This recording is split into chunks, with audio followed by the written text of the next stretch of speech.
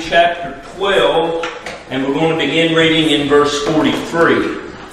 Matthew chapter 12, beginning in verse 43. The Bible says, "When the unclean spirit is gone out of a man, he walketh through dry places, seeking rest, and findeth none. Then he saith, I will return unto my house from whence I came out. And when he is come, he findeth it empty, swept, and garnished. Then goeth he, and taketh with himself 7 other spirits more wicked than himself, and they entereth in, and dwell there, and the last state of that man is worse than the first. Even so shall it be also unto this wicked generation." I got to preach this morning, the Lord being my helper, on the thought, clean but empty.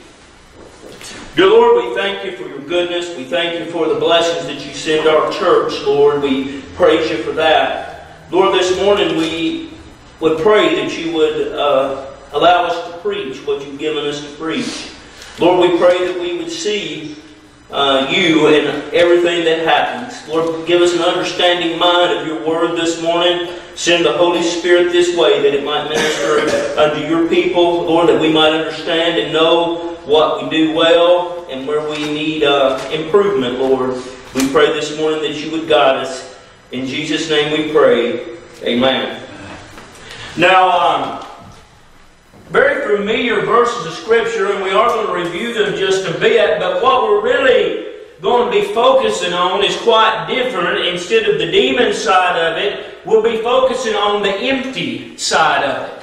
Because a lost person has the ability to be very, very empty. And a saved person can experience too if he or she is out of the will of God. That's why he says, "You draw nigh unto me, and I'll draw nigh unto you." That's why at times you don't know whether you're saved or lost, is because there's not a nearness unto the person of the Holy Ghost.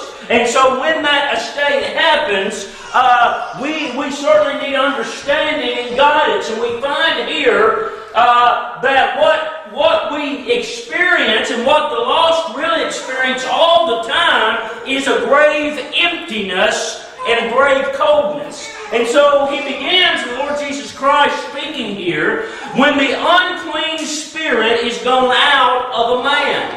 Now, let me say this. Even today, there are many, many unclean spirits all about us. This morning, if our spiritual eyes were to be open, like the servant's eyes was open, and we could see the spiritual matters around us, we would be amazed at what we saw. We'd be consumed with just the sight of the spiritual beings, both good and bad, that are about us. So just know the unclean spirits are out there, and they're influencing every day in the things that you do. When the unclean spirit is gone out of a man. Now, I want you to also to see that they have a agent or a will of their own. They can come and go as they please. You remember how the unclean spirit attacked Saul? That's the same thing. So they can come and go. And so this unclean spirit completely left the individual. And what happened is that he got religious. Right. You know, the problem today is that we don't understand the difference between being redeemed or saved and being religious. And what happened is the evil spirit left, so the individual becomes religious. He becomes clean and swept and looking great, garnished, all gussied up, but having no true redemption. When the unclean spirit is gone out of the man, he, meaning the spirit, walketh through dry places, seeking rest, and findeth none. Now, I want you also to see the nature of an unclean spirit is this: it likes a place to dwell that is living. You know what? That ought to scare us to death. It ought to scare us to death for our children. Right. It ought to scare us to death for our animals. You know, it sounds foolish, but you know what? Your dog can be demon-possessed. People don't like to hear about that, but what did the ones that were cast out of the maniac of Gadara, where did they want to go? To the swine. And the reason why? They wanted something warm and living to dwell in. Right. You know, that's a pretty scary thought. And I've seen some things, and I've seen some people that I really probably think that they were demon-possessed. So that's what demons or evil spirits enjoy. Verse 44. Then he, meaning the devil, then he saith, I will return into my house from whence I came out. Now, I want you to see how the demon views this individual is nothing more than a place to live. And we'll see by the help of the Lord this morning, when a demon leaves you, he could care less. When he's exhausted his use of you, he'll leave, and he'll leave you high and dry, and it will never occur to him again of what you are or who you are. It really makes no difference to him at all. So this demon says, I'll just go back to where I came from. Then he saith, I will return into my house. That's all he considered, from whence I came out. And when he is come, he findeth it empty. Now I want you to see the first qualification. And this is what many people experience and never even know it, is emptiness. Yeah. Now, a living creature will do something to fill the emptiness. Whether it be drinking, whether it be drugs, whether it be pornography, whatever it is, the living individual will do something to fill the void. You know, really, and I've seen this, and really, I guess rock music really got its kickoff in the 50s and became really bad in the 60s. And now we've lived with it here in this nation for 50 years. The whole edifice behind that, the whole push behind it, is so you don't have to think about nothing. You know why you need to turn your TV off and just sit? You need to consider your spiritual state. You know why you need to turn this off occasionally, or put it on mute and put it in your pocket, or leave it on the charger? Is because you need to sit and think about your spiritual state. All that is entertainment. And all it does is keep you from thinking about eternity. And so we see then that this individual, that this person was feeling empty. So he goes in, the demon sees it's empty, swept, and garnished. Now garnished means decorated. Sarah, my daughter-in-law, is very good at decorating. When they lived down under the hill, she made a very old house look nice. But you know what? It was still an old house. It didn't really change anything, did it? And we can, be religious when we want to. We can wear the right clothes. We can do the right things. But that doesn't equate with being redeemed. We can learn the language. We can know what is said, but that doesn't make you saved. So despite garnished and looking religious, this individual was still empty and needful. Verse 45, then goeth he, meaning the evil spirit, and taketh with himself 7 other spirits more wicked than himself. Now, I want you to see that sin is always sequential, and it always builds on another. I started smoking cigarettes when I was about 13 or somewhere in that neighborhood. I started drinking beer when I was about 15 or 16. Started smoking pot when I was about 17 or 18. And it just one built on another. And people can say what they will, but sin will always lead to more sin. Yeah. It's just that way. And so you see a very good illustration of it. He found it empty. And again, demons never want to be alone. So he got 7 others. Now an individual went from one demon to being religious to having 8 demons. All in a very short time. This is the sad truth though. But the nature of the human flesh the individual would like those 8 demons to be more than being empty. Being empty is a very desolate thing. Being empty is not something people enjoy. That's why they begin to fill themselves with the filth of this world, is because they do not like being empty. Now, I want you to go with me, if you will, to the book of Acts, chapter 16. Some fairly familiar verses of Scripture, but I want to make some notes here. Acts 16, verse 15. Acts 16,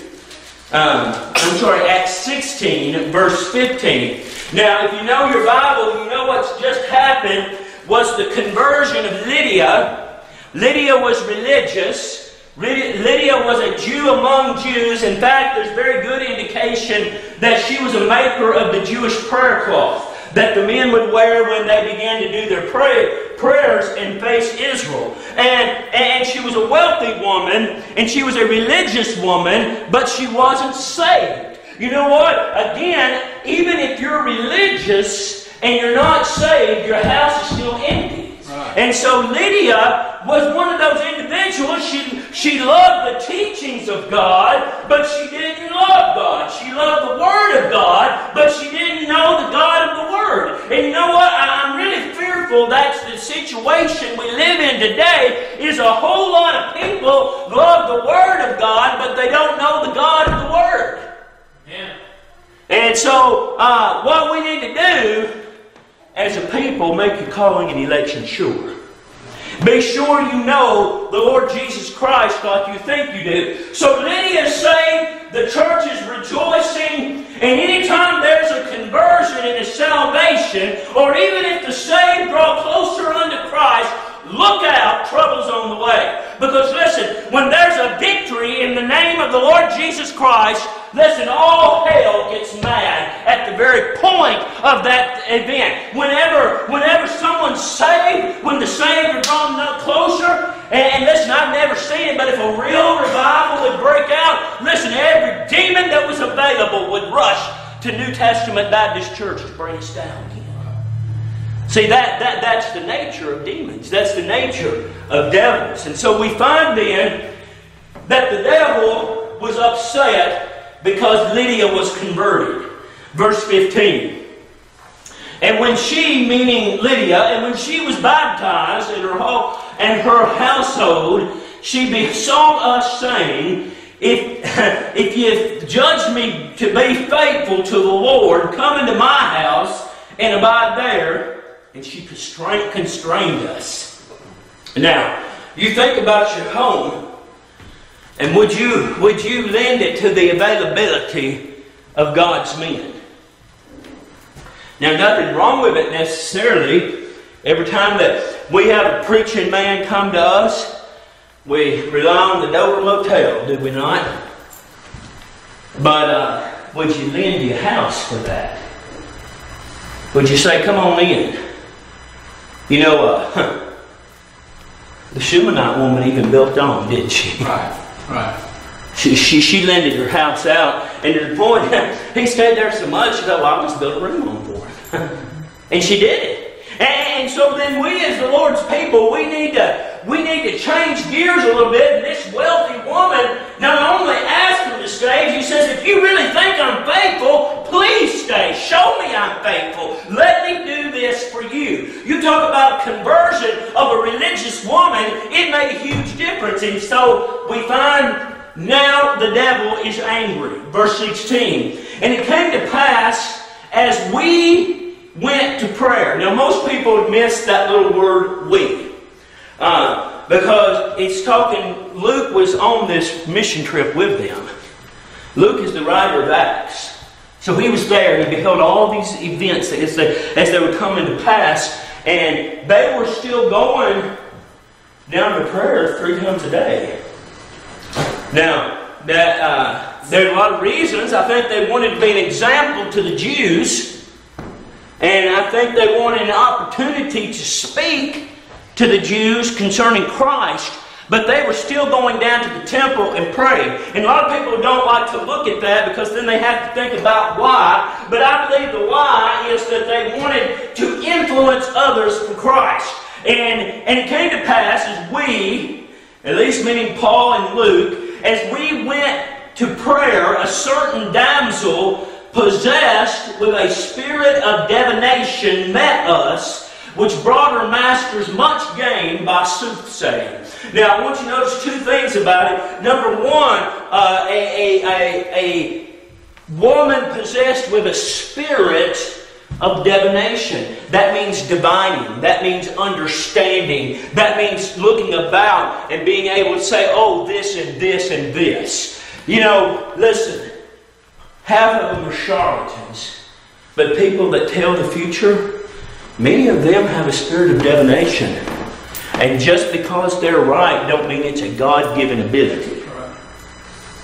So a spirit of divination exists. And you know what? When that is, it's mesmerizing. It will take your breath. I'll give you one little example and we'll move on. Many years ago when Mom lived in Nashville, she went to a carnival and, you know, one of these crystal ball people was there and she just did it for fun. And so she put her palm out and that old witch looked at it and said, you're in a relationship with a man named James. And Mom kind of chuckled. And she says, you won't marry this James, but there will be another. And you know what? It was. She married a different James. And you know what? You have to say she must have had a spirit of divination.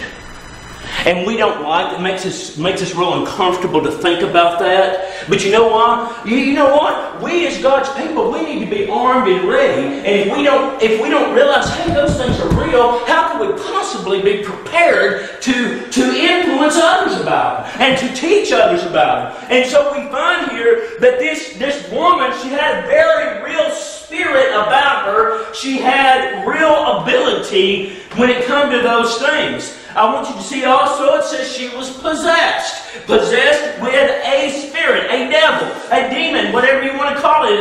It's all the same.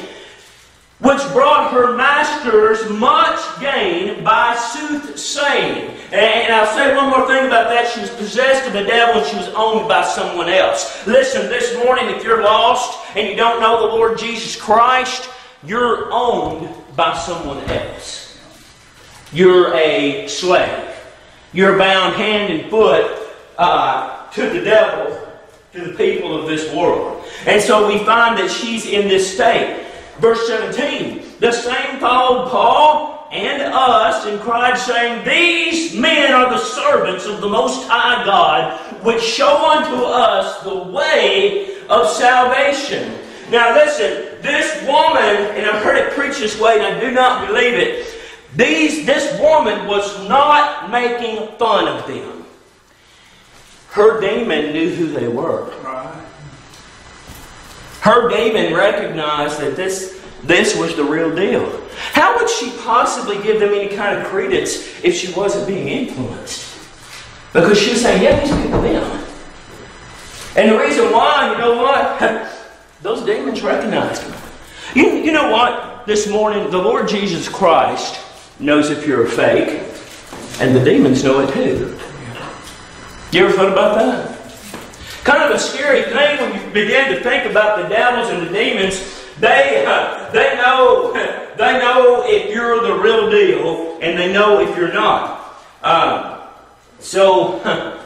This demonized woman follows him around, verse 18. And this did she many days, but Paul, being grieved, and turned and said to the spirit, not to the woman, to the spirit, I command thee in the name of Jesus Christ to come out of her. And he, meaning the demon, came out the same hour. Now, I want you to see how she was influenced and what she was doing and how many demons was it, how many devils, how many spirits. One. Well, that's pretty scary, isn't it? Because how many came out of Legion? it was 2,000, right? Or above 2,000. And so this one woman with one demon was telling fortunes, was hindering the men of God. You know what? That would scare us. You ever thought that one foul spirit that you bring into this place could hinder other people? I thought about that a lot. If I come into this and I'm upset and me and Donna have a fight on the way to church, you know what? I bring that to the very house of God. Amen. Now, listen, the lost can be possessed of it, but the redeemed can be influenced by it. And don't think ever for a minute you're exempt from devils just because you're saved. Because a lot of people will teach that. There's no Bible for it, but they'll teach it. Now, it can't affect your soul because you're sealed to the day of redemption, but it can make you cold and indifferent, and it can make you do things you never would have thought about doing when you're close unto the Lord. That's what demons do. And so we find then that this individual was gone. Now, you can read verse 19 for this week for your private reading, but I want you to know this: they were not excited about it. The community wasn't going, "Glory to God, the demon is gone." They were mad. Her owners, verse 19 actually refers to them as her owners, were upset because they saw that their potential for money was gone. You know what? You get rid of a demon about you, don't expect people to give you a hand clap. Don't expect them to be excited for you, because most of them, unless they're truly redeemed, they may actually be a little bit upset with the whole situation. So when this woman is done, and sometimes you need to pay as much attention to what your Bible doesn't say to what it does say. Because considering the maniac of Gadara, where do you find him next? Sitting and learning at the feet of Jesus. Right. You know what? This woman is never, ever, ever mentioned again. It's kind of sobering, isn't it? I mean, I think if she was converted, it would have been mentioned, don't you? I think if she'd stood in the grace of God, she'd went out with Paul. You remember the Samaritan woman? She ran. She wanted to follow Jesus.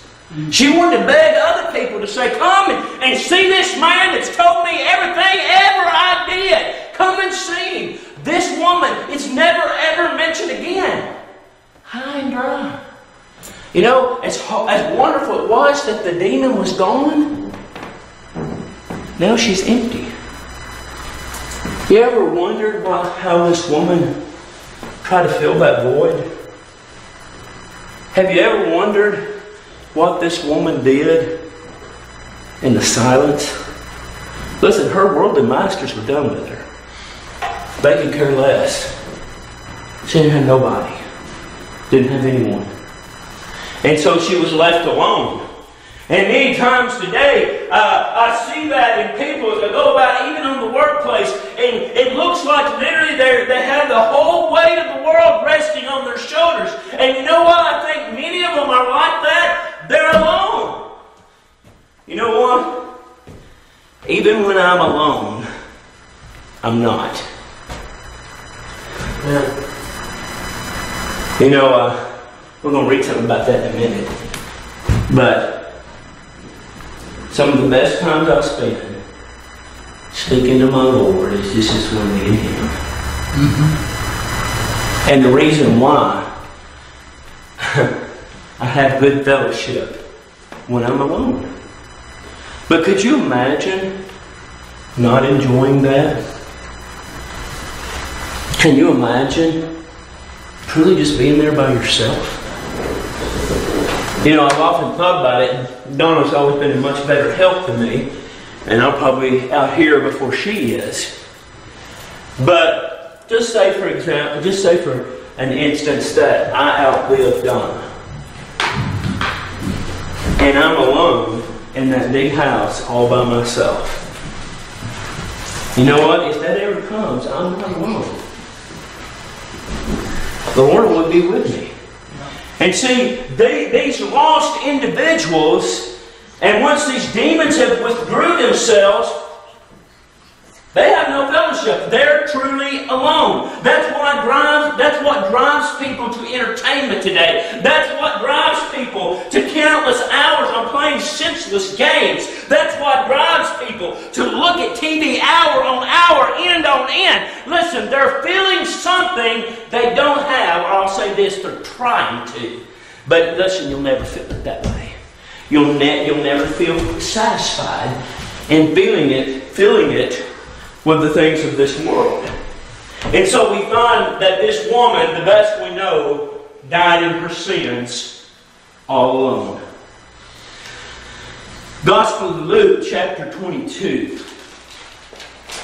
Luke 22. Luke 22 in the very first verse. Luke 22 in the very first verse. Now the feast of unleavened bread drew nigh, which is called the Passover. And the chief priests and the scribes saw how they might kill him, for they feared the people. Then entered Satan into Judas, surnamed Iscariot. Now, I want you to see that this is probably the most tragic scripture you could read. It far exceeds the death of Christ, because the death of Christ brought redemption.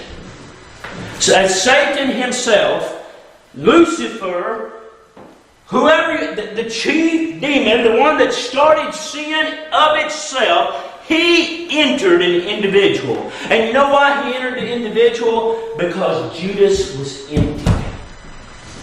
You know one way Judas tried to fill it? With money.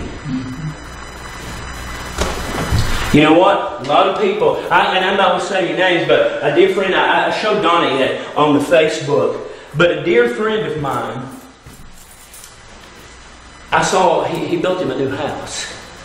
I mean, I couldn't believe it. I'm sure it was probably 5,000 square foot. It was an incredible house. I'm talking about a kid that didn't graduate high school. And you know how he got it? He's went after it hook, line, and sinker. Everything he's done has been about money. You know what? I hope the gentleman is satisfied. But I bet you next year, if he could build an 8,000 square foot one, he'd go for it. And you know what? We'll never be satisfied. There's no satisfaction in that. So even though Judas thought that he was going to get satisfied, he didn't.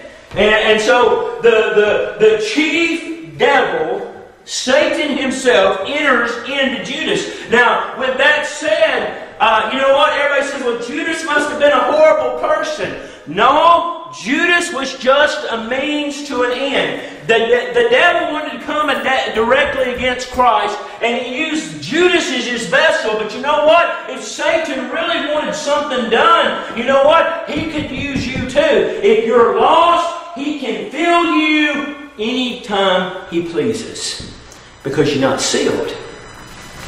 And even the redeemed can be influenced. And so then we as the Lord's people ought to take note of what happened to Judas prior to betraying Christ. Verse 4, and he went his way.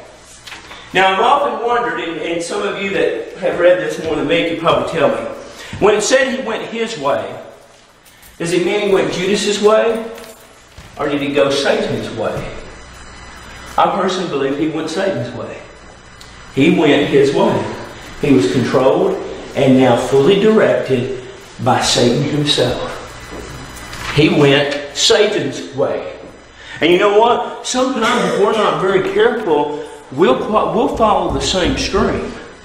And if we're not very cognizant of it and very aware of it, we'll be doing the very same things. But I want you to see here, he was fully possessed of Satan himself. Verse 5. And they, meaning the chief priest, and they were glad. You know what? That's a good time, friends. Eric, the ones you used to drink with, they were glad, wasn't they? Left you high and dry eventually, but they were glad at the time. See, people who are sinners revel in sin, don't they? So when we sin, man, they just love it. Dearly, dearly love it. Man, this group was glad. They were happy that Judas was the betrayer. They were happy Satan had entered him. They were happy he was willing to give the blood of Christ. See, that's the... And you know, the sad part is, Judas thought he was satisfying himself. Judas thought that he was going to be glad when all this thing was over. But he wasn't. Go with me to the Gospel of Matthew now, chapter 27. Matthew 27. Matthew 27, first verse. When the morning was come... Now this was probably 2 days after the event where he had covenanted with them. When the morning was come, all the chief priests and elders of the people took counsel against Jesus to put him to death. And when they had bound him, they led him away and delivered him to Pontius Pilate, the governor. Then Judas, which had betrayed him, when he saw that he was condemned, repented himself.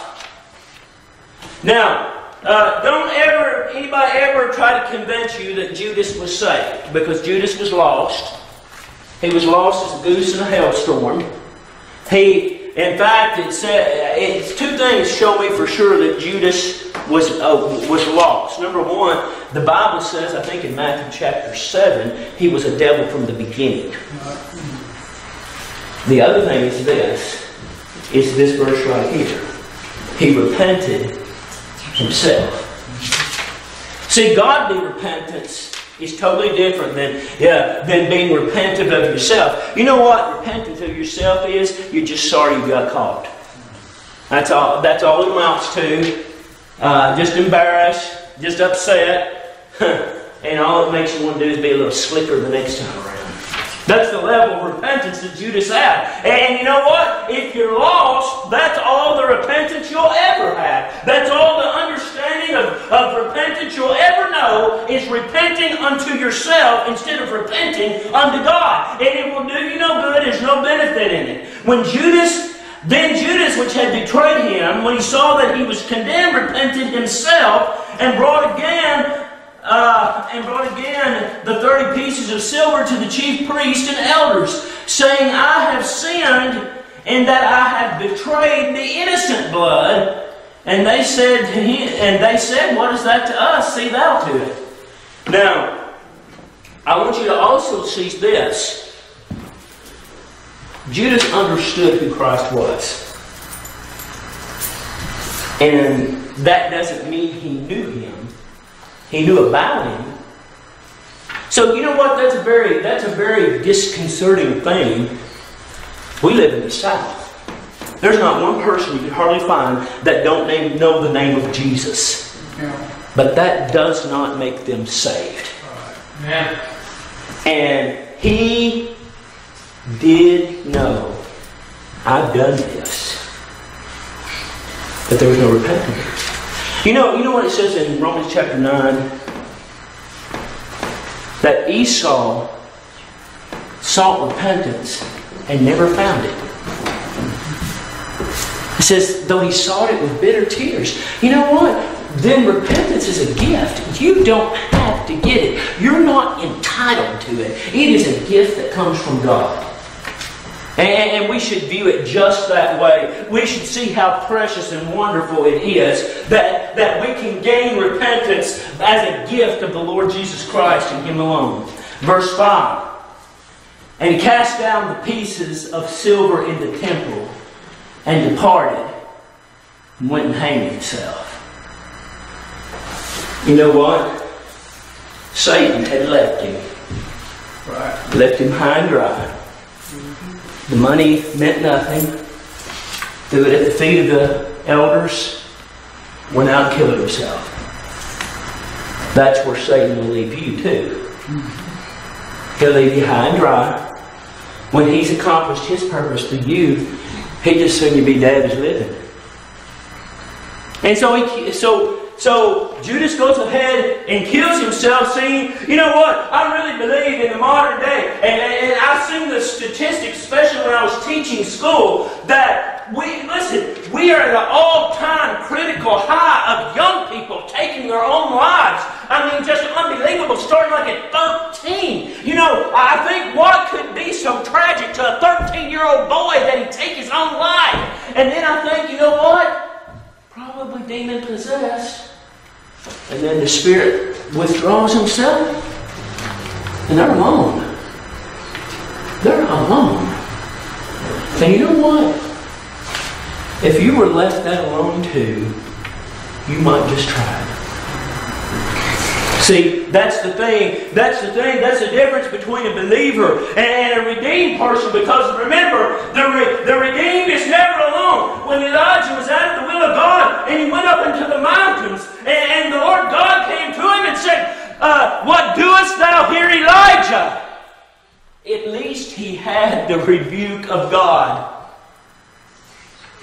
You know what? I don't like to be rebuked of God, but blessed be the name of the Lord, because if you be without chastisement, then are you bastards and not sons. Amen. And see, Elijah found out, didn't he? You know what? I bet the trip back was a lot quicker than the trip going. Jonah's was, wasn't it? Said he made 3 days journey in one. So he wanted to run back to the will of God. And so then we find that the devil and devils will leave us high and dry, will leave us lifeless, will leave us with no direction whatsoever, will destroy us as a spiritual being any time that they possibly can. That's their nature. Now I want you to go with me to Acts 23. Acts 23. In verse 10. Acts 23 in verse 10. The Bible says this. And there arose a great dissension. The chief captain, fearing Paul should be pulled into pieces of them. Now, let me warn you about this. Now, this dissension worked to Paul's preserving. But anytime there's a dissension among God's people, watch out, because the devil is somewhere. Anytime there's disagreement, anytime there's a foul spirit, anytime there's a, you know what, we used to have a little banging rooster up at the house. I don't know what happened to him. And, I mean, he was cock of the walk until the big rooster got around. Watch people like that. When there's dissension, watch it. Watch dissension among God's people. And so we see then as the Lord's people, we need to be very, very careful, because this was indicative of something else. And so they noticed that in the end of that verse it says, and commanded the soldiers to go down and to take him by force from among them and to bring him into the castle. So God brought safety by His mighty hand. Verse 11. And the night following, the Lord stood by him. Now, I want you to see this. And I pointed this out to you time and time again. It was the night following. It wasn't the night that he got arrested. It was the next night. So that means about 36 hours. He was all alone. At least how men think of it. But you know what? By himself, but not alone. You know what? When I'm by myself, but not alone, I begin to think of home. And that's what we ought to do as God's people. And if you know what? If you have to crank up the music when you're by yourself, something is wrong. If you have to do this to keep from being idle, something is wrong. How close are you to the Lord this morning? I mean, really. Listen, we need to quit playing church and begin to honor the very God of the Bible. We need to praise Him and lift Him up, not only this day, but every day that we live. And you know what? Not worry about what everybody else thinks about us. Just praise Him for who He is. We need to understand and know that we're never, ever alone. Unless you're lost. Now, if you're lost, one day your good time buddies will be gone. Satan will be through with you. And yeah, you're going to be alone. And probably end up like Judas. Very sad thing. You know what? I think about drug addicts a whole lot. And I get frustrated sometimes. And I won't say who it is, but everybody knows who I'm talking about. Get so frustrated at her. But you know what? She's alone. She really is. And I should have a bit of compassion, really. Yeah. I should, you know, when I get so frustrated, pray that the Lord might fill her. You know, that's what He said, and they were filled with the Holy Ghost. They didn't have to be empty no more. You know, the Jews were very, very religious people, but they were empty. You know what? We ought to desire to be filled. You're not alone unless you're lost. And if you're lost, there's a void there that no other thing can fill. Do you know the Lord Jesus Christ?